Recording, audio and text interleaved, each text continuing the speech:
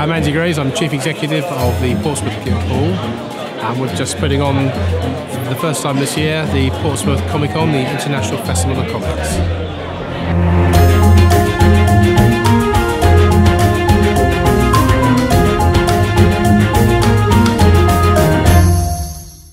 Well, we've been thinking about doing a Comic Con for about 4 years, and one of the things we felt was appropriate for the Guildhall was starting to devise rather specialist events, and Comic Con sat naturally with the opportunity.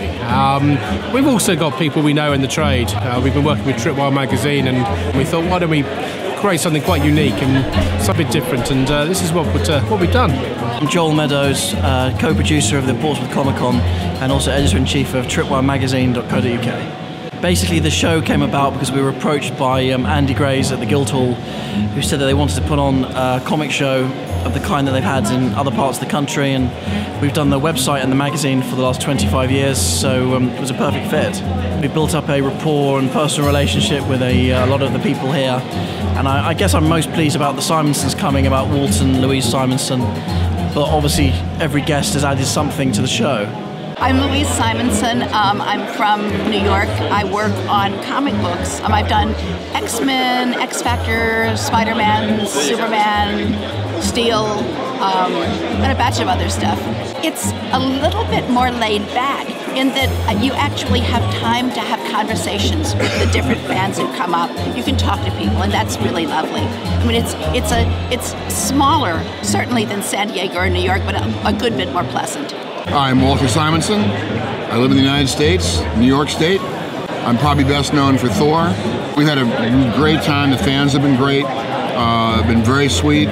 Saw some nice cosplay and have enjoyed the convention immensely. My name is Gary Erskine. I have worked for Marvel Comics, DC, Dark Horse and Vertigo in 2000 AD, and I also publish my own project called Roller Girls. I do a lot of events, usually about 15 or 20 a year. I've done New York Comic Con in the past in Singapore. I've done a lot of European shows, small town halls up to 150,000 people. I think for the venue and for the location, this is absolutely pitch perfect. I think it's a good family crowd, hardcore comic fans, and just general nosy people coming in to see what all the fuss is about. But a really good vibe. I'm actually very delighted to be a guest here. Hi, I'm Russell Walks. I'm obviously from the US. I'm an illustrator and a designer. I primarily work on Lucasfilm related projects, Star Wars, Indiana Jones, that kind of thing, but I've also illustrated many books on other pop culture related themes. The Comic-Con so far, we're about halfway through, has just been amazing. I can't compliment highly enough the organizers. The people in Portsmouth are amazing. The weather, well done, fantastic. And I can't imagine any place where I'd rather be at a Comic-Con right now. San Diego Comic-Con has 100,000 people.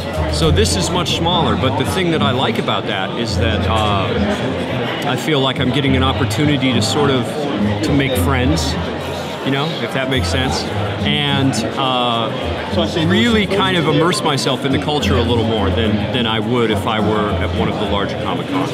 Hiya, my name's Mark Henley. I'm the Managing Director of GoGeekEvents Limited. We got involved a few weeks back to do the cosplay competition. We never expected it to take off like it has taken off. It's been truly amazing to be able to bring cosplay into Portsmouth, and especially to the south, and show everybody how good it is and how much fun it is.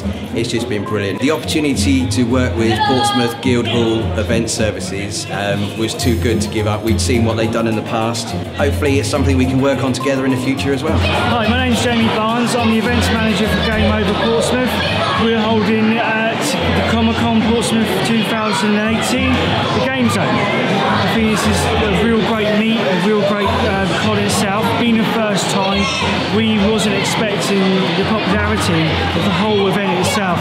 And we, at one stage yesterday, came to the point where we didn't have enough systems for people to play on, which is really encouraging to see. But there was other events and other things going on with the con that the people were able to enjoy also. So it was just a great pleasure to be a part of that. what the con is doing for the Portsmouth area is bringing people together, not just with the comic side of things, but where it's so diverse and where you've got so many different games and sellers and comics and board gaming. I felt being a part of such a unique event in Portsmouth, and with ourselves so centrally based in Portsmouth, we just wanted to share the experience with you.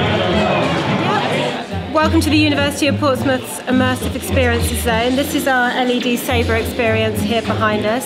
So as you can see, you put on your virtual reality headset, you will battle a drone that is shooting light bolts at you, and you get the chance to actually experience that in a way that's very, very unusual. We actually have other things here, such as our hover bike built by our students. We have our robots and our technology. It's been a truly fantastic weekend. We've had everybody, the most amazing costumes, most fantastic fun. It's been a fantastic experience. The university became involved in Portsmouth Comic Con because to us we're very keen to engage with the city. We're at the heart of as much as possible. Portsmouth Guildhall is one of our key strategic partners, so we work very closely together on a wide range of projects. We already have the dates for Portsmouth Comic Con 2019. We will be here without a doubt. I just can't imagine what we're going to bring next time.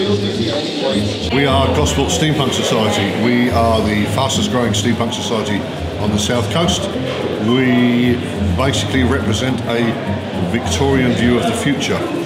We were invited by Portsmouth Comic Con, and we were very excited to be invited by Portsmouth Comic Con in order to provide a steampunk deck with the sort of entertainment we would normally put on for convivials and open days around the country, generally speaking. This is probably the biggest crowds we've ever had through our activities. We've managed to cope really, really well, and everyone, I think, has had a really good time. People are going away with smiles on their faces, so we're really, really happy. It's been tremendous. We've gone beyond expectation in terms of the numbers so far. I think what's really excited us is the response from people in the trade, so the exhibitors and the artists. They've given us so far a really big thumbs up, and I can't thank them enough and for their response, so that we get a good sense of what we can do better next year and build on it. I mean, we've got the dates for next year, Saturday the 4th and Sunday the 5th of May, and we're already planning. In our heads, we've moved to 2019 already. So I'll see you all next year, 4th and 5th of May.